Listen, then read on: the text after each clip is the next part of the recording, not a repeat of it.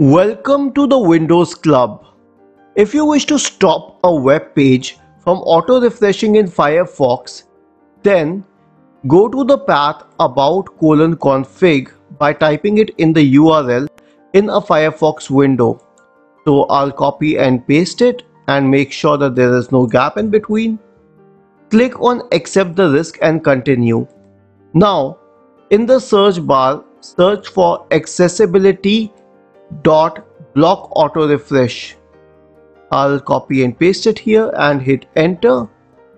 Where you will find this option accessibility.block auto refresh, and if its value is true, it means that pages can auto refresh. So I can change the value to false using this toggle switch here.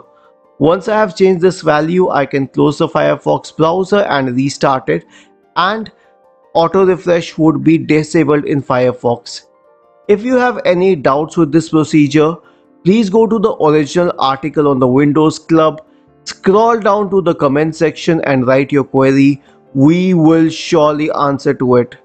Do not forget to subscribe to the channel. Thank you for watching this video and have a nice day.